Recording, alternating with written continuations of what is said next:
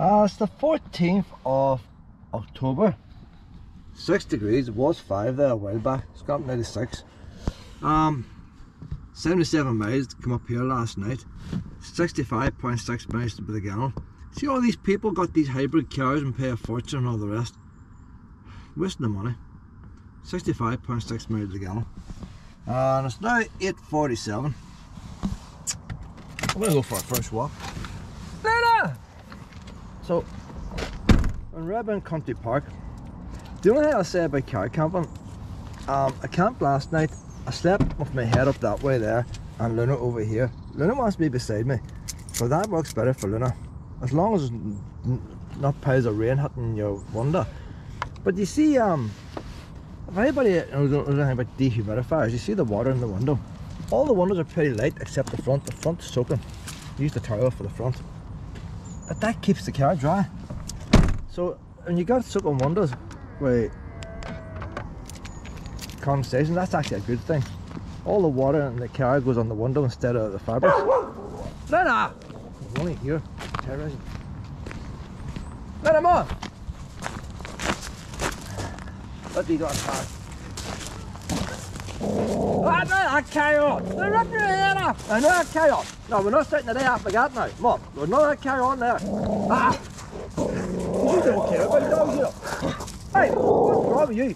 Probably just because there's 2 of them. Get you down. Yeah, rip your head off. Rip your head off. I'll rip your head off. Nice ones there. Nice puppies there. I don't know. I heard getting all these gardens here.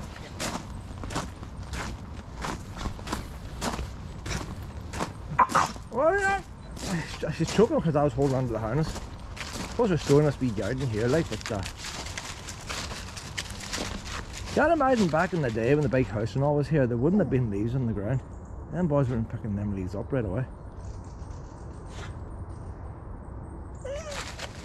So it's only a small section that they've got. I thought they were going to restore the whole garden, but the green fence is over there. They've got that old Japanese knotweed in there, you see. So they must have. I know there's a fountain in there somewhere. I wanted to see the fountain. I doubt we're not going to get seeing the fountain. Where'd the big gate go though? I hope they didn't take the big gate away. The original gate used to be one of them trees over there. I don't know. So we're going to the building show today. Redburn House. We're going to the show today. I'm not going to tape everything. So I'm not going to tape things that's new. Done all this last year. If anything new, we'll do it. I'm thinking of buying myself a Nissan Leaf car. I'll not buy it this spring. The idea just came into my head. I know a woman that's bought it. Everybody's buying hybrids. The brother has got a hybrid, the sister's got a hybrid. One of my friends got a hybrid. I was just 2 years old. Insurance £600. And what I found when I bought my car, my old car was, my old Picasso was £200 insurance. And then as soon as I got the new car, it went up to 300. That's not because I'm a reckless driver, it's the value of the car. So whenever you buy these hybrids and they're valuable, it just costs more for insurance. So her insurance is £600. The same goes too if, you know these people, Grand Design, they build these houses and if you fart in them, it keeps them warm for a year. They're so well insulated. And they always say, no more bills now, we don't have to pay for it.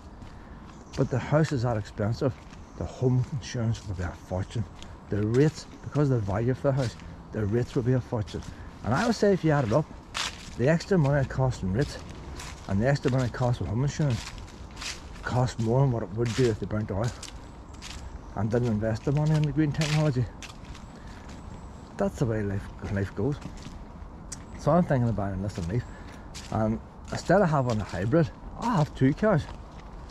So there's the Picasso there now, 65 miles a gallon, come up to Belfast on a straight run. It's not so good sitting in traffic jams. I don't do traffic jams. If I'm going somewhere there's a traffic jam, I'll change mine and go somewhere else. Don't do traffic jams.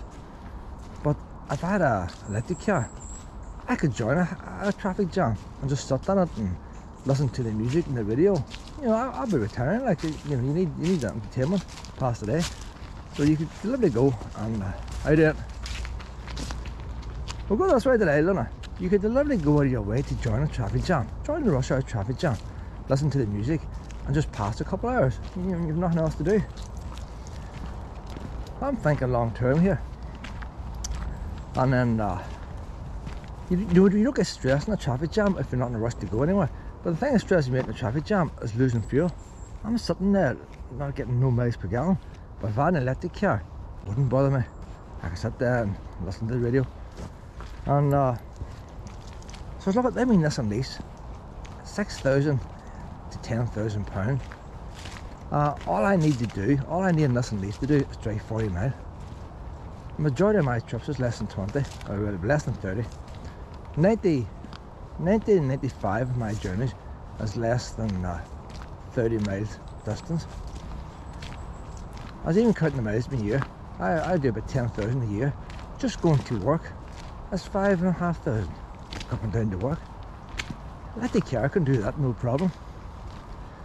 I can charge the car at my house. I've got off-peak electric at night time. But the reason why the Nissan Leaf is so cheap, they're the first car out, the batteries are bad on them. The new cars now, the batteries on them have got heaters in them. And now I'm used to using lithium batteries in the car, in my air fryer and stuff. I mean, you do wild camping, you learn about lithium batteries and how they work. And I can't charge that lithium battery of mine. It's below 2 degrees or something like that. I'll stay on the side of it. But even if it was 2 degrees and you might charge it, it doesn't want to be charged. It's nice to be comfortable. But you get up early in the morning or your bed like it's freezing, you don't want to get up. And lithium batteries are the same. But the new cars now have wee heating cells in them. Now you might think by running heaters off your battery won't last as long. But batteries don't give off the same energy when they're cold. So by giving off a bit of heat in these heating cells, it heats the battery up. I did that years ago in the caravan actually. I was down in Castle Rock and I had the yellow cylinders. Don't know what temperature a yellow gas cylinder freezes at, but it doesn't have to be that cold really, you know. And the gas cylinder, got up in the morning, making a cup of tea, no gas. The rain barely lit, the tiniest of wee flames. So what I done was I put a half a kettle of water on, and the flame was that small. I'm not lying, it took over half an hour to get that kettle warm. And I put that kettle of water into a water bottle and opened up the gas locker, and I set the water bottle on top of the cylinder of gas to heat the gas up inside the cylinder. And once I heated the gas up inside the cylinder, then more gas evaporated, and then I had a bigger gas flow. I was able to get my breakfast. So it's the same idea with lithium batteries. If you use a wee bit of energy from lithium battery, it gets the whole battery working. And you get the whole battery working, it's nice and happy, you can do it easily. So these are Nissan Leafs, they don't have this technology. They were the first ones out. And if people have them as their only car, they're going to charge them in the winter. And so the battery will deteriorate quicker. But this won't be my only car. Now I don't want to buy it now going into the winter, because I said it's the winter sowing batteries. So if I bought it now, I wouldn't be using it much. Don't want to charge up in the freezing car. And Nissan Leaf will tell you the state of the battery. My All Powers does the same. So it tells you how many cycles you've done. The All Powers does 500 cycles and you have 80% capacity. We're getting out of that. So Nissan Leaf will do the same. So whenever you get in, you have a rough idea of the capacity of that battery. You don't need to take anybody's word for it. The car will tell you itself. And from that capacity, you can work out how many miles as possible and how much life's left in the battery. So if you got one at 40%, that's done. Set at 70% capacity, that'll do me. So, as the only car, probably not. So I'm going to keep an eye for Nissan Leaf now. You get them cheap in England, but the problem with England, you can't drive one across, can you? Like, if it's only got 60 mile range. And then if I had to be Nissan Leaf, I'd maybe take the front seat out, leave the back seats in, and then have the option, take a couple of passengers. and then I'll put another inverter on it so I can do chips on it, so for day trips. Where's my Luna gone now? Hello Bob, you got your wee ball? How you doing? Hello. Alright Luna. I'm a wee bit outside of heavy pet. I know how he feels, I've got my finger now. So when I get one, I get lots of these ideas, but I do all the sums in my head, and if it adds up, I use it. If it doesn't add up, I don't. My caravan, hardly used the caravan this year. Price of diesel and all the rest. I should have been in the caravan this weekend. It's cold, 5 degrees at night, but the clutch is dodgy in the car, so I'm getting a new clutch fitted next week. The clutch is okay in the car itself, it's dodgy when I'm torn. I slipped a couple of bits the last time. Didn't fancy going over the Glen Pass, like, so close to getting it fixed, so I'll get that fixed next week. £1,440 for clutch, and electric car doesn't have a clutch. About £50 now to change gearbox oil. The brother, he left his car and to get the gearbox oil done and air filters. £200 it cost him. You don't have that in an electric car. Before, my old Picasso, a headlight bulb was £1. The new Picasso, a cheap one's £5. My old car, I'm not going by prices from 5 years ago. I'm going from the same day when I first bought my car. A £65 tyre, which was AA rated for my old Picasso, became £110 for the new Picasso because it got alloy wheels. And it's just, everything's dear. Exhaust pipe. My car still got the original exhaust pipe, it's 8 years old. When that gets the first hole in it, I have to change the whole entire thing. If you don't have the original, you just change the 1/3, but that feels, that's going to be another big ball that's going to come. You don't have an exhaust pipe in an electric car. So you can see where I'm coming from here now. I changed my own discs and pads in the car. You've been chatting £500 to pay somebody else to do it for you. I think it still cost me near £100 to do it myself, to buy the parts. The discs in an electric car do over 100,000, or the pads do over 100,000 miles. You never had to change the disc. The only time you change discs in an electric car is when you don't use it and they rust up. Which is why I don't want to buy one now, not at the time. So, I priced insurance. When you have 2 cars, you only have your no claims bonus for one of them. So, the car I have now was £200 last year insurance. It's up to £300 this year. That's because now everybody has to be charged the same now. You can't do new deals with people. So everybody's insurance is up now because of that. That's with full no claims bonus. To insure the electric car, the plane taking off at the airport, Belfast to the airport. To insure the new car with no claims bonus on it, it's £500. So both of them cars at the minute it's £800. But then next year I'll have a no claims bonus on the Nissan Leaf, and that'll bring the insurance down. I can reduce the mileage on the Picasso, take it down from 10,000 a year, put it to 5,000 a year, and that'll bring the insurance down. So the other girl is paying £600 full no claims bonus for her new hybrid. My insurance would be about £700 for 2 cars. My car tax is £20. Car tax in this Leaf is 0. So if you take the savings with car tax and all of this, if I went out and bought a hybrid now, you'd have to pay tax on it. Maybe I shouldn't put this video out till I buy this thing, because everybody jumps on the same idea and the price of Nissan Leafs goes up. Now the price did go up over COVID, the price of everything went up over COVID, so I'm waiting for it to settle down.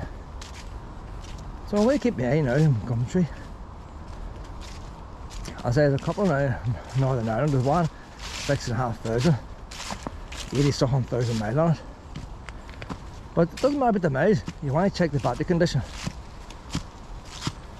Because they could have been summer miles.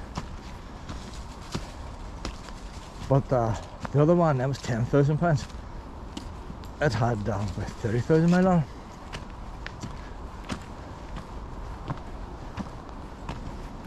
But all I needed to do was 40 miles. 40 mile range in the cold, that's all I needed to do. So I'm going to this building show today. And then tomorrow I've got a National Trust free pass. Not sure which house I'm going in yet. I might go into, I think, Castle Ward. Game of Thrones and all was there, so we farmyard and all. But right wee bit away, so off I Strangford Lock, all sides. And then you've got Mount Stewart at Newton Arch, not far from Mount Stewart here. And then you got the Argry. But if I went to the Argry, I'd go home then through Cookstown direction and all. The days are getting shorter, I don't fancy doing all it in the dark. So see how the days go. See where I end up camping tonight. And then I'll top Monday off as a holiday. Price of diesel now, I'm up this way. I don't want to go rushing home. So then Monday I can cruise home and stop off places. I tell you what, but a quite wee view out there now. Sun's shining now. 10 degrees today. But it's supposed to be a dry 10 degrees. Right here last night, it was raining down my way. It wasn't really raining, a wee trickle. Coming up, the road was wet, but it wasn't actually raining coming up. But the road, the dual carriageway was very wet and the spray coming off it. But I was like, go over Glen Pass. The roads and all were dry then. Up to Belfast dry, the leaves all crisp. She, of course, was going after Chinese scary wildlife, and I could hear the wildlife running through the trees and the crisp leaves. No, you wouldn't hear it. So I could hear the noises all around me in the trees. I had to cancel that walk last night and bring it back into the car. That was like 12:30, like. I hear way late. Can't have her gallivanting after wildlife at that time, because there's not usually any problems with wildlife. So it must be wee animals out at night time she was picking up. So I could hear the noises and the leaves. If you're into horror movies and all, that's what it was like last night, you know, all the noises and the trees. Normally you wouldn't hear it, it's just because the leaves are so crisp. So I don't think we'll tape no more now, Lena. We'll do Redburn now and head down to the show later. She needs a proper walk now. It's not going to be a wee quick short poo walk, this is a proper walk. And then I get her fed and then she'll sleep down while I'm at the show. That's the idea.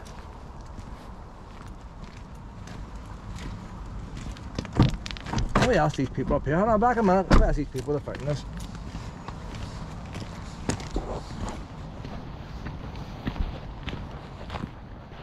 I'm up here at the men's shed now in Hollywood.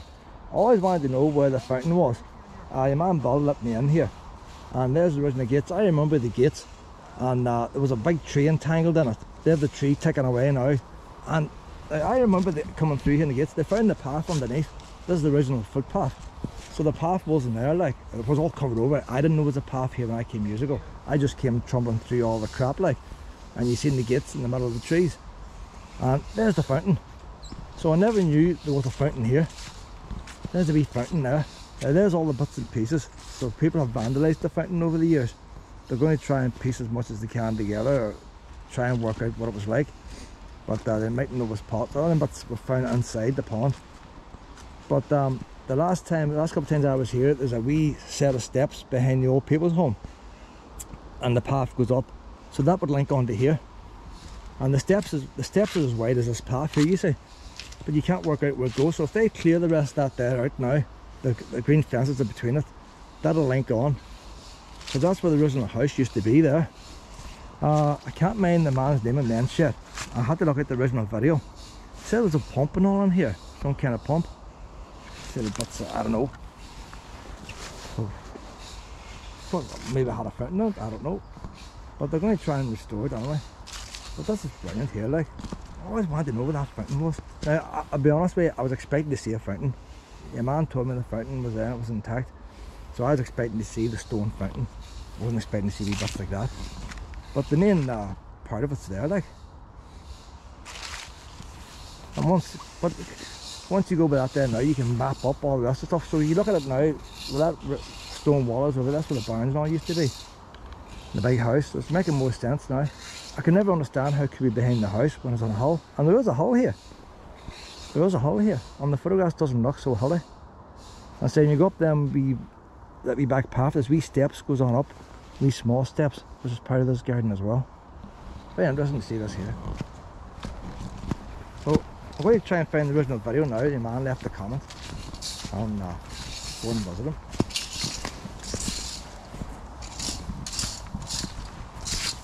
How you doing? Hey. It's nice seeing that wee fountain there. I've been looking for that for the last couple of years. Like, Oh, that's nice. seen Did it. you finally find it? I've Yeah. been looking all around the place. Where is this fountain? Where is this fountain? Like, and Not sure how that.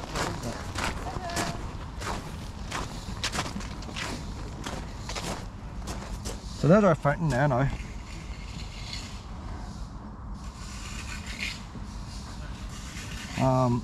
The wee steps is just over here.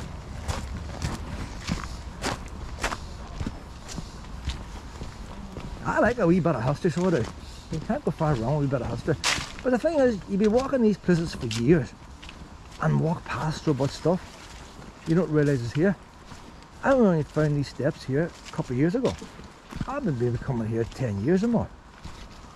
I don't come every week, a couple of times a year. And 1 or 2 years ago I noticed these steps. Where are they now? They're lost. They're lost. And the steps look narrow, but they're not narrow, they're wide steps. Hey, I might have passed them. Can't be much further than this.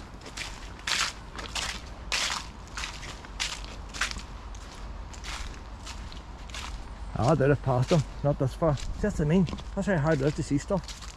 There's steps in there somewhere. Shouldn't be that hard to see now.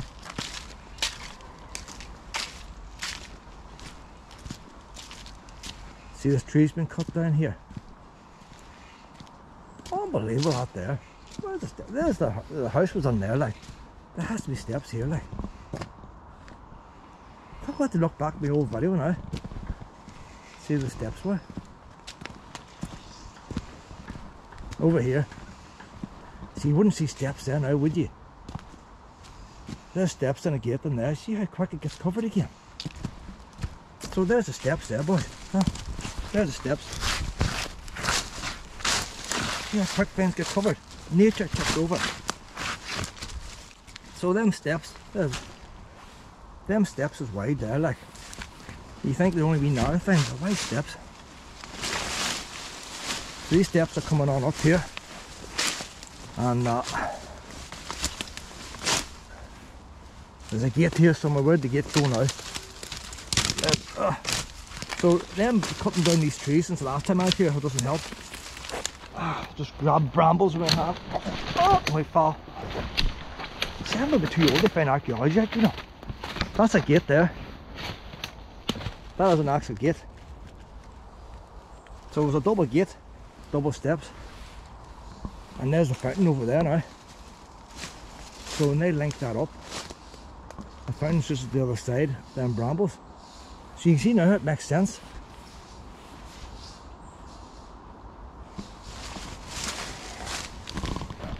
Oh, the wee barn all within there.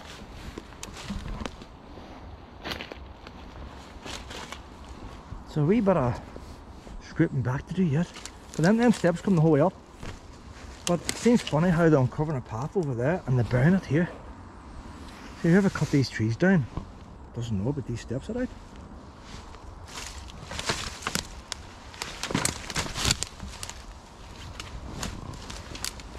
I was walking the steps the last time. I'm not walking now, I tell you.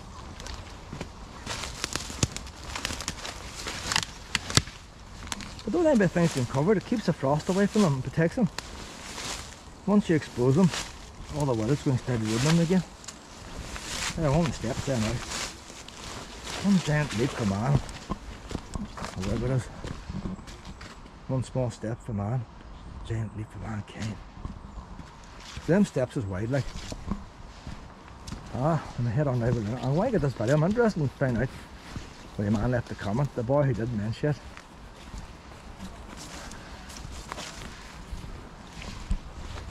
Not many videos in Redburn Country Park for this. I'll just click them one at a time and check the comments out.